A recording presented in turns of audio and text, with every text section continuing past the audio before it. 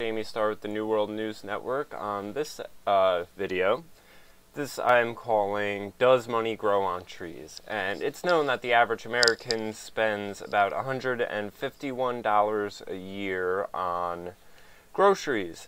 One of the ways to cut down on that is to grow your own food. So here we see clips of my little makeshift garden. Here's an old dog crate over on this side that I have green beans growing in because they grow up the sides of it. You see my Brussels sprouts. Inside the top to an old grill, I'm growing carrots.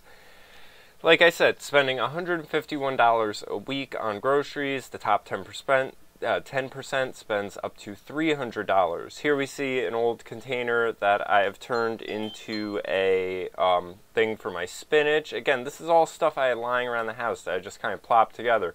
More green beans growing up that trellis thing. You see I've used tires. There's some squash on the other side of this. I have more squash that's doing better because it gets more sun. Basically, this is a necessary thing in order for us to realize I've pepper started in these two tires. Sorry, I'm interrupting my thoughts to narrate this. Tomatoes growing over there. This is all filled with spinach, kale, lettuce, more Brussels sprouts over here. There you see the other squash growing, summer squash, my tomato plant. And I mean, from this, I end up with far more food than I could ever eat before it all goes bad. By the end of last season, I had a full brown paper bag of tomatoes. I was having to give most of it away to the restaurant I work at in order for it to get used.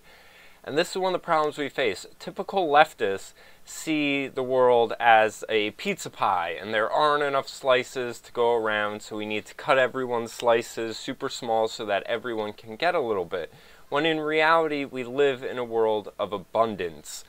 There's so much dirt. Every time you eat something like this celery I have started here was cut from the bottom of a full thing of celery. You can regrow things. Every time I eat a tomato or a cucumber, I'll scrape the seeds out and just run them out to my backyard and toss them in one of these planters. Like I said, the celery there was started. I have done lettuce from old bottoms of lettuce. You just sit it in some water for a while. Here you see my spinach, which I've already been picking and eating thus far this season. So again, all this is stuff I just had kind of lying around, just kind of plopped it all together.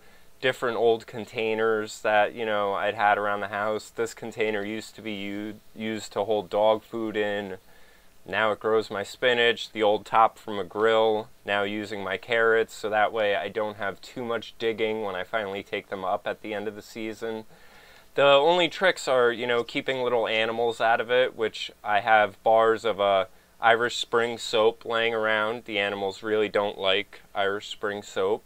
So that, along with anytime I cut my hair, I'll throw my old hair out there. It makes them think they're around. Here we have, by the gate, I have my blueberries over here on the right. All of this mess in here is strawberries and hula berries. There you see the blueberries starting to grow. Strawberries and hula berries. Hula berries are a white strawberry that tastes like pineapple. Although I have been having something eating the hula berries. You can see I'll pull out one of them to show. I have been having something eating these. Little white strawberries, how cute. Something's been eating these. I have to figure that out and get them out of there. But I mean, realistically, that's the hardest problem you have, keeping bugs and little critters out of them. There's no reason anyone with a bit of yard isn't doing this. Here you see in this old tire, I have my cilantro growing. Cilantro's been doing really well this year. On the other side, there's also my giant raspberry plant over there.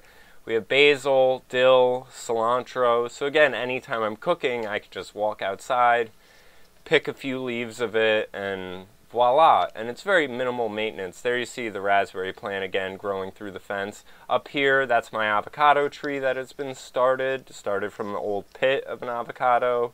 We have some chard growing in one of these. Big container of kale right there in front of you. In the terracotta pot, I have mint growing. You see the two tops of pineapples. Those you can regrow from old pineapples. Over to the far left in the big container, that's my jalapeno plant. I've had that for 2 years. It comes inside, stays a year. Another basil plant over there. And that's the basic of what I'm growing this year outside of my flower plants. And again, Does money grow on trees? Well, if the average person is spending $151 on groceries and you can cut that down even a little bit, and I mean, I cut it down a lot. Again, I get so much lettuce, so many tomatoes. Produce is the most expensive stuff in the grocery store. So there's no reason. This all requires very minimal effort. People should grow their own food. Ideally, if I had enough resources, and I'm sure, you see my trailer bed here that I plan on building my tiny house on. If I filled this up all with little planters and everything, I could be feeding the entire neighborhood. But there's no reason everyone doesn't have their own little stash of plants and is growing stuff for themselves. So, does money grow on trees? Yes, it can. When you are paying so much for food prices and you can easily produce your own food, let alone produce your own food from the scraps of food you have already bought, then I think it's fair to say it does grow on trees.